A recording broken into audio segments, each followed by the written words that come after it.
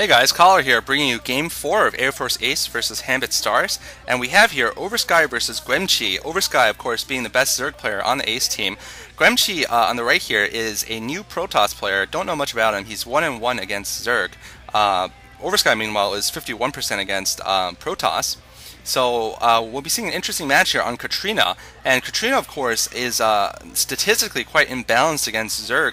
In the Zerg versus Protoss lineup, it's according to the Team Liquid database, it's 15 to 29, so a 2-to-1 ratio of Protoss versus Zerg wins. I think it's because the Protoss can get their second expansion, their second base, and their second gas so quickly that just makes it so much more difficult for the Zerg player, especially because the Protoss can just wall off. They don't even have to go for a forge first. You can even go for a gateway first and still be able to pick up their second base because it's of course an interior expansion. Anyway, we have Oversky here spawning in blue at the 6 o'clock position, and we have Guemchi spawning in white at the 3 o'clock position. So Oversky is going to have to overcome a slightly imbalanced map here in order to win against Guemchi and seal the victory for Air Force ACE. Air Force ACE, of course, up 2-1 in this series so far. And pylon being built here at the proper position for a Bisu build or for a gateway first build for Guemchi. And looks like he's going to be going for an early scout here. Or maybe not. Looks like, yeah, an early scout here, going out with a scout after the pylon. And I was expecting Oversky, well, Oversky could possibly be going for a rush, although I think it's very difficult to pull off, and you really have to know your opponent is going to be going for something really risky in order to do it. More than likely, we're going to see him going for a 12 hatchery, and maybe even go for a second expansion if he sees the Protoss is going fast expand Forge first. That is the correct counter to deal with that, of course. And looks like Forge first is what Guemchi is going to do here. And looks like probably a 12 hatchery from Oversky. Pretty standard opening here. So yeah, I'm going to give my obligatory shout out to se2gd.com, of course, absolutely great site. All sorts of commentaries coming up for the OSL and MSL groups. OSL is into the round of 16, so we'll be seeing some exciting matches coming up. I'm going to be doing at least one day full of commentaries there. And MSL is finishing in its group series, and this guy is just falling asleep on his friend's shoulder. That's pretty cute there. Make a good couple. Spawning pool now going up for Oversky inside his base. And he's going to get a scout on in Guemchi's base. Guemchi going for his Nexus before a cannon is being built. So seeing the fast expand himself. And we'll see if Oversky decides to go for a second expansion or not. And Nexus has gone up for Guemchi. Meanwhile, drone now harassing the probe away from his base. And it looks like the dude's woken up, actually, and he's getting laughed at, so he's getting a good laugh out of it, I guess. Interesting. I'd love to be in the crowd for one of these, to be honest. Korea just seems like a really interesting place to go to. I love Korean food, actually. I've had kimchi quite a few times, and I like the spicy Korean barbecue. Very good stuff. Very good stuff. I like spicy food. I can handle it. I'm a man who can handle spicy Korean food. Yeah. It looks like drones were just being produced there from Oversky, so maybe he made them look like they were Zerglings, but they were only drones. Obviously, he doesn't need many Zerglings.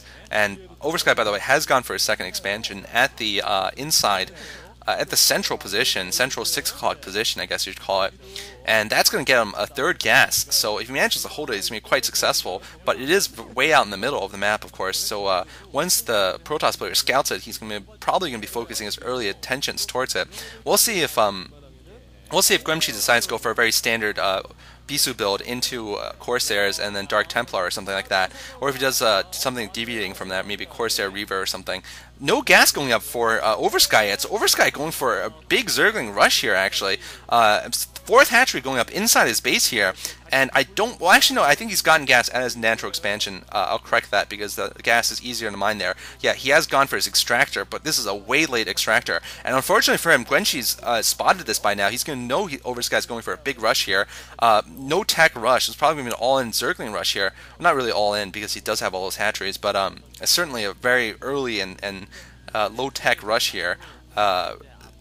Perhaps he's going to get his Hydralisk Den soon. I do believe he will need that to deal with the incoming Corsairs, which are probably going to be thrown against him. But he has gotten that hatchery up, so who knows? Maybe a lot of Zerglings could be possible. And looks like a couple of Zealots being created here for being pushed out a little bit for Guemchi.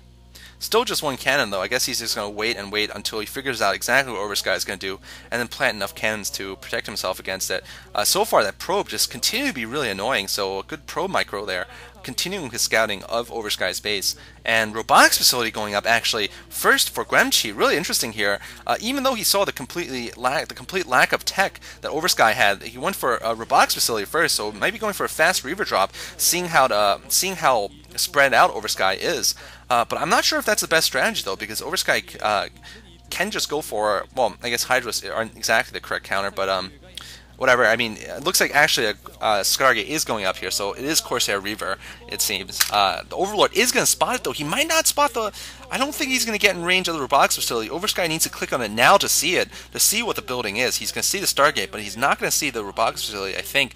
So he might not suspect Corsair Reaver. Of course, the way of dealing it is pretty similar. You do have to get your Hydralist in and get a couple Hydralists first to protect your Overlords, and then, of course, you can deal with Reavers also. Or Dark Templar. Another probe going in for the scout here, and looks like Oversky once again won't be able to prevent it from getting in, unfortunately. And it is going to get in, see this. But looks like Oversky is going to go for 4 hatchery Hydralisks here, and of course that does work with your second expansion. If you do get a third base early on, you can go for a sort of a Sauron build, Sauron Zerg build, which is when you Zerg takes over a lot of the map and relies on a low-cost low-tech units like Hydras and Zerglings. But looks like actually not going for a pure Sauron build. He has gone for a Spire also.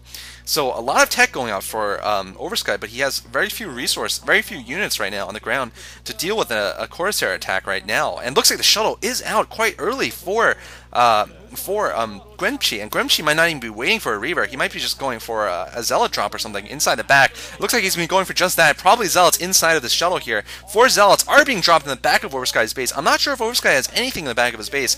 And it's going to be, these 4 Zealots are going to be really strong against reinforcements if they come in piecemeal. Meanwhile,